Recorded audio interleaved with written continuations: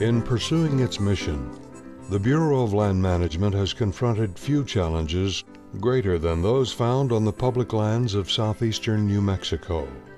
Here, settlers of the late 19th century encountered a fertile landscape, teeming with wildlife and spanning millions of acres of prairie.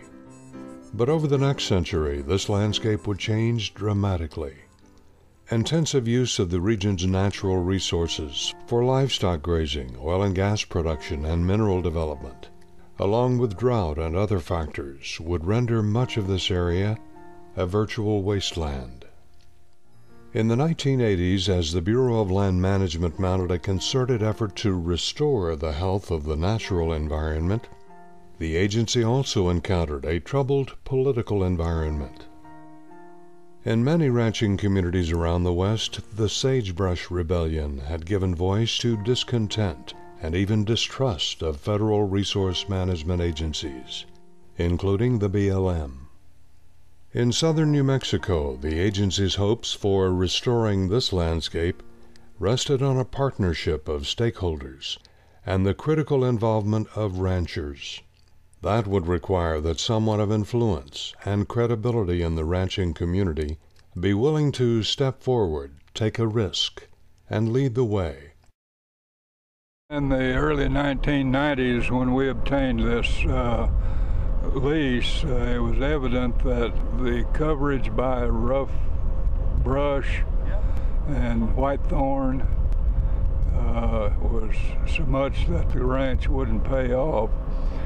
BLM had a program that was treating the land and getting rid of the brush, and we accepted it, and it has turned out to be a very beneficial move and activity for us. The bare ground has dropped from 50% bare ground over time. It's around 12%, and this is from the mid-90s until now. Production has doubled, 170 pounds per acre to around 370 pounds per acre. When we show these numbers, it's easy to kind of sell these ranchers on these treatments, but from the beginning, without seeing these numbers, that's where Joe stepped in and really took a chance, and so now you can see that it has paid off. I think what I see with Joe is he's not only has these great leadership qualities, he takes on new challenges, and he also takes on risk. Joe actually took a little risk with the Bureau of Land Management, and if he hadn't have done that, we wouldn't be where we're at today.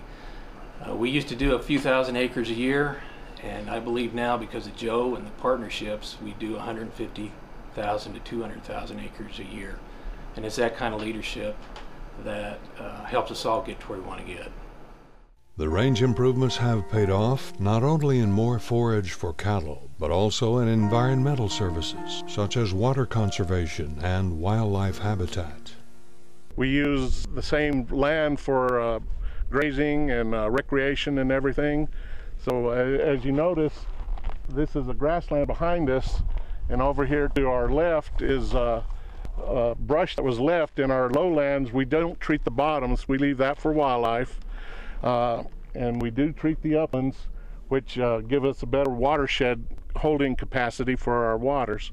And it benefits many different species of wildlife. None of those benefit more than the antelope.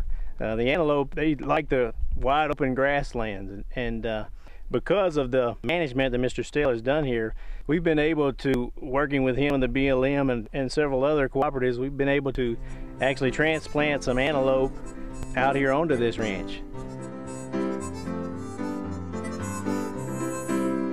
In 1997, the BLM again turned to Joe Stell to support a plan for reducing shrubs and restoring grassland through the use of prescribed fire, a concept that had not entirely gained the confidence of the ranching community. There were three objectives: was to bring fire back into the ecosystem, it was to reduce hazardous fuels, and then try and replace more grass to replace the shrubs that had invaded and make it more like the grassland historically. And there There was no reseeding done. It all came back naturally. Once we reduced the brush, the grass was able to compete and establish itself. You know, that was another time he took a risk because he didn't have to do it. We could have tried to burn around it. It would have made the job more difficult.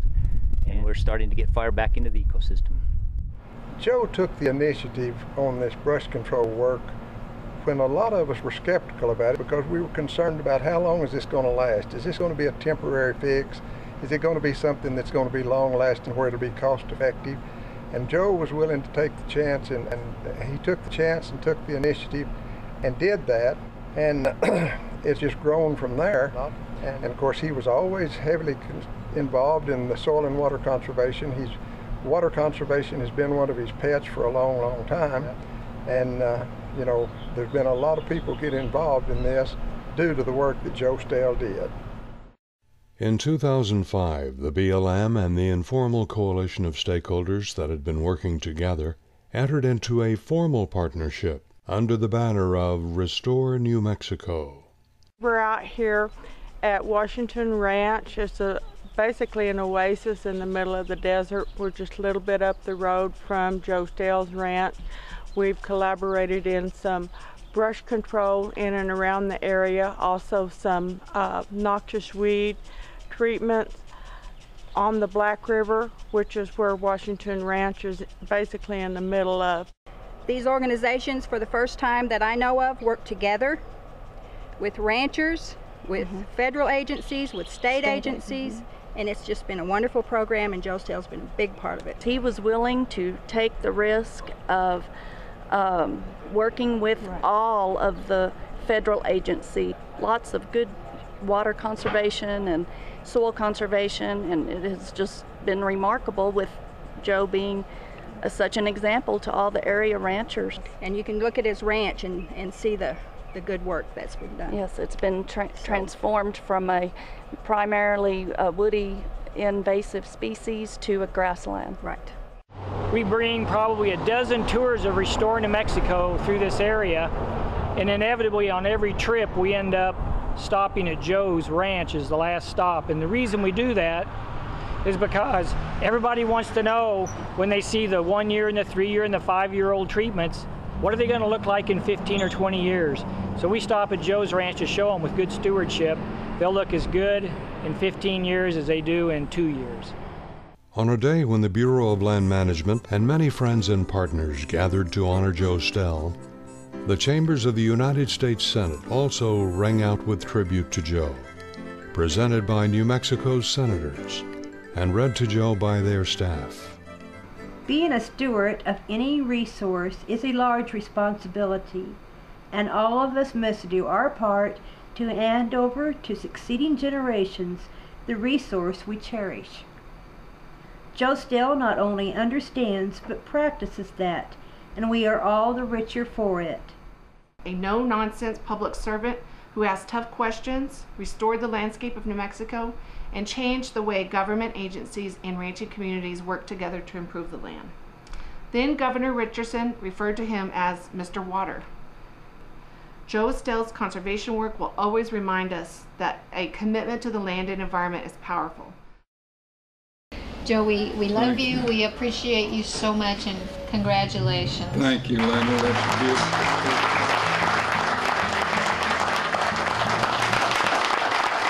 You got to surround yourself with good people, hard-working people, sincere people to get a job done, and this is what has happened. We've had coordination between the federal government, NRCS, soil and water conservation, and individual owners of private property.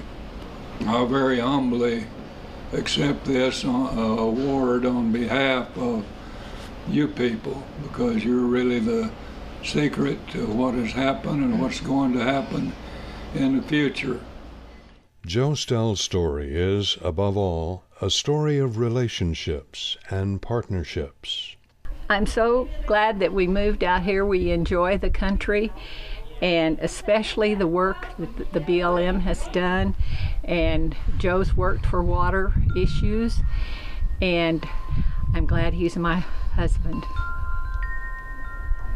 I've had a good partner for over 60 years, and I appreciate her and the way she brought our children up. We've also been associated with a lot of good people all of our life, and those good people have led us in the direction that we're in, and although we're heading down the western slope, I wouldn't change any of it.